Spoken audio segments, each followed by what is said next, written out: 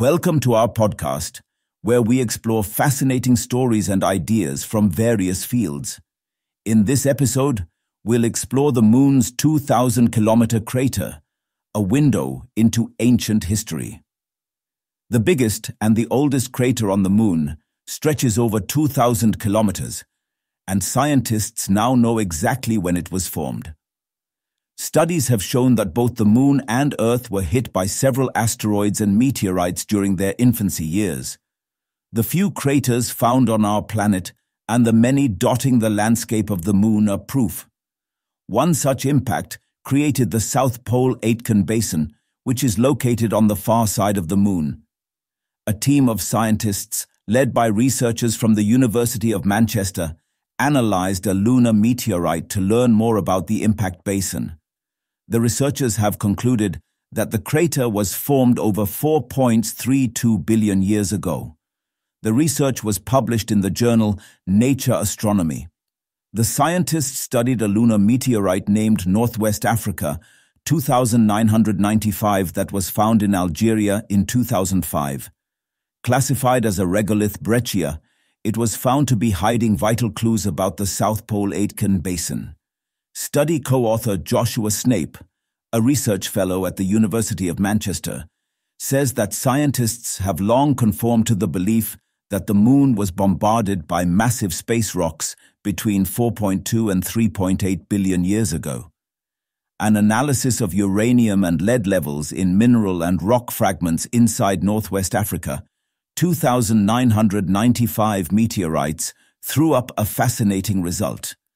The results showed that the SPA basin was formed 120 million years earlier than previously thought. They put the time at around 4.32 to 4.33 billion years ago. The finding proves that the Moon did not go through a narrow period of bombardment, but instead was subjected to gradual assault spread over a longer time span. Constraining the age of the South Pole-Aitken basin to 120 million years earlier weakens the argument for this narrow period of impact bombardment on the Moon, and instead indicates there was a more gradual process of impacts over a longer period, Snape said.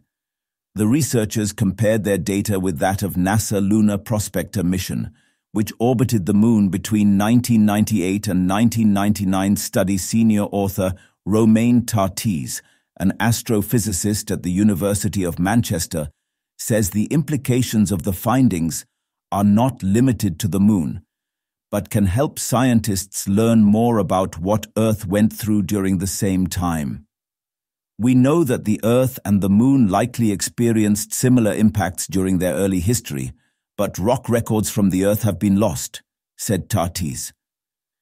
We can use what we have learned about the Moon to provide us with clues about the conditions on Earth during the same period of time. Lead author Catherine Joy, an astronomer at the University of Manchester, says, the proposed ancient 4.32 billion-year-old age of the South Pole-Aitken basin now needs to be tested by sample return missions, collecting rocks from known localities within the crater itself.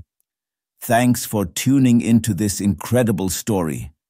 If this episode resonated with you, don't forget to hit the like and subscribe button for more captivating stories to come. Stay tuned.